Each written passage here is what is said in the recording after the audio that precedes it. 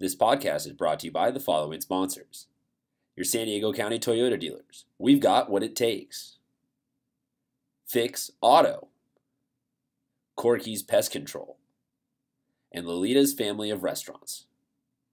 Hey sports fans, welcome back to another Laxcast. I am Christian Pedersen, your host who knows nothing about lacrosse, and this is the man who knows everything about lacrosse, Santa Fe Christian head coach Tom DeMaio. Coach, I'm going to say something to you, and let's do a little word association. Okay. D1 finals. Good game. Let's go. Scripps, La Jolla. I would be lying if I told you that I had any form of a bracket filled out with this championship game. Not to diminish it, though, because these are a team that was a D1 semifinalist last year and a team that was a D2 champion last year. So it's not that, oh my goodness, a 9 seed and a 14 seed came through and snaked a bunch of bad games. These are still very talented teams. It's just proof of why you actually play the game. Yeah, and the two teams are total opposite spectrums, where La Jolla started out the season great. Scripps started out the season with some really lopsided scores the other way. And if we had predicted this, 5 weeks into the season, I think we would have laughed at it. But as the season has went on, these two teams have played each other. I think it's this is it probably makes sense as you look at it. And La Jolla was playing the best going into the playoffs, and they I guess you call it an upset. They beat Westview, who they beat earlier in the season. Triple overtime, and so this is a good matchup. I think both teams have played each other already. It's the third time, and anytime you have the third time you play and all the chips, it's win or go home, and the rings on the line, it leads to a lot of excitement. You brought up a lot of interesting points I want to touch on. Overtime being the first one. Both of these teams have played and won all of their overtime games this season. So that's a check in they're the exact same category. They split their two games that they played against each other. Scripps winning the first one, La Jolla winning the second one. They both won on their opponent's turf, which is kind of interesting. So that, to me, completely says that if you play this at a neutral site, it doesn't give anyone any sort of advantage or take away any sort of advantage. You mentioned them both having opposite trajectories. They both went through very hot and very cold fate. It just seems like the Venn diagram starts getting more and more into just a circle of these being basically the same teams. They're just opposite sides of the same coin. Yeah, they've been through this big ups and downs. I mean, I know both coaches well, and I think at one point this season I've texted both those coaches and said, what happened in that game, just because the score was nothing what I expected it would be one way or the other. So I think that leads for I think we could probably make a safe bet this one's going in overtime. It's going to be a one-goal game. One way or the other. Don't tease me with that. That would be amazing. Yep. Just another point I always love to hit on in the playoffs, because you talk about it we were talking about it with the D2 game, and every single playoff game is experience versus exuberance. This game features two teams that have kind of had some postseason success the last 2 years. La Jolla winning the D2 championship last year. Scripps, they fell to you guys in the playoffs last year in Division One. Yep. Where does that all fit into?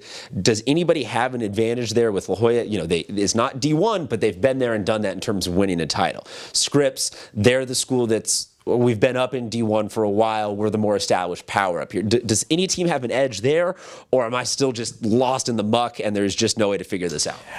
I think the latter is probably right. I don't look at this and say one team particularly has an advantage because they've been there, and you could argue that La Jolla has the format down because they won the D2 championship last year, but Scripps is going to be hungry. But I think that because these guys have played each other a couple times, this sort of calms the nerves and makes it like, all right, let's execute.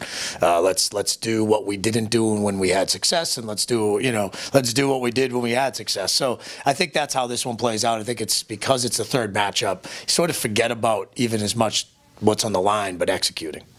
Are you making another series of adjustments? Are you flipping back just solely to what worked for the game that you won? Are you finding some sort of new approach? Just be like, well, they've seen everything of us for 2 games. Let's go to a completely different. Let's switch over to a zone defense. And are you making a bunch of changes? What's your mindset if you're the coach of either of these teams? I think because of the short week, you play Wednesday night and you're in the finals on Saturday, which means you really have a day of practice and a day of scout.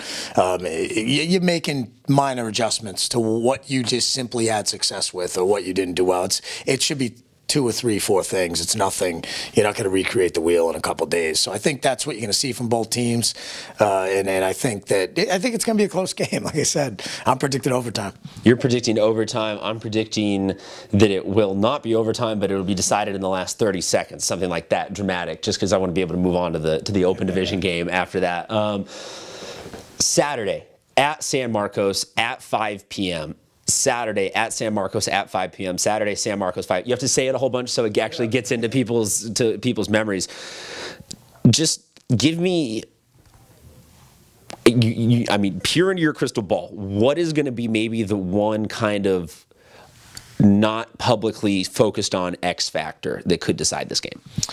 Well, I think that La Jolla has good goaltending, and then when you get in these kind of games, that is big. It always is. And I think it's going to be on Scripps to take good shots that don't result in turnovers and saves and, not try to do too much. So I think goaltending on the La Jolla side is going to be the key to their success. And I think Scripps has to play fundamentally smart lacrosse and not take bad shots.